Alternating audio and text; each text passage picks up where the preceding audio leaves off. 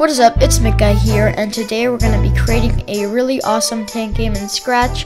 We're going to have two players, a red player and a blue player, and they're going to be shooting bullets at each other to claim a victory. It's going to be pretty awesome, and it's obviously not going to be in one video. It's going to take a while, and basically we're going to try to make that.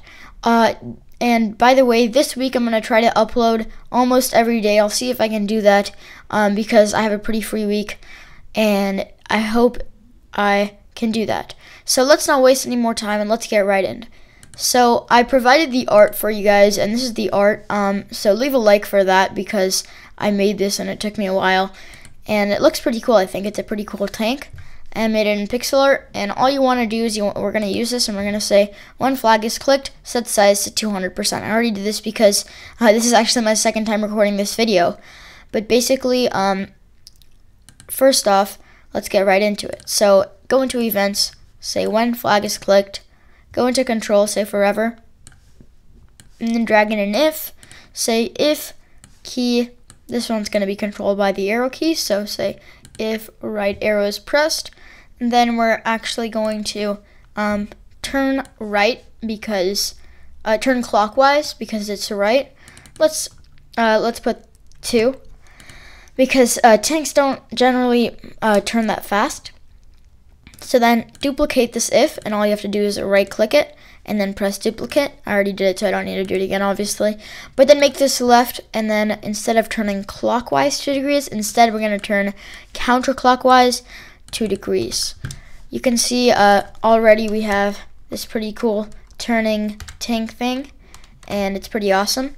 So then hit duplicate on those if, on those 2 ifs, so that one, now we have 4, and then this is going to be up. So say if up arrow is pressed and make this down. We're going to move not 10, but instead something like 4. Okay? And obviously not turn left here. We're going to say move -4 steps. So we go backwards. And you can see already we have a pretty nice game, and it works pretty well. And you can see we can move forward, we can move backwards, but yeah, in just a couple minutes we did that, and the art's pretty cool, so please leave a like for that. So then basically we have this, right?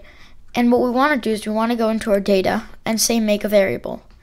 Now here we're going to put, it's going to be called red, turn speed.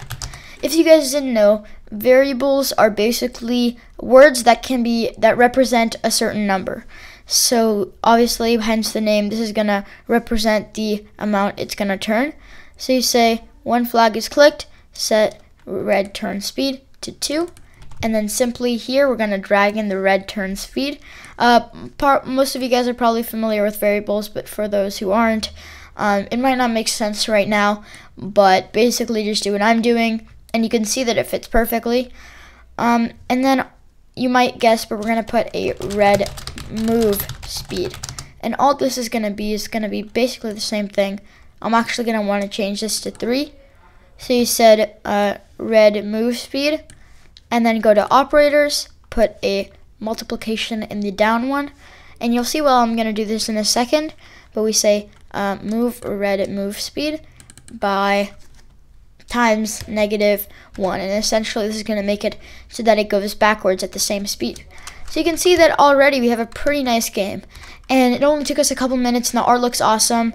And in the next episode we're going to add a bullet, but this was pretty short, and I want to keep this short so that I can post a video every day this week. Thank you guys so much for watching. I'll see you guys next time, and peace out.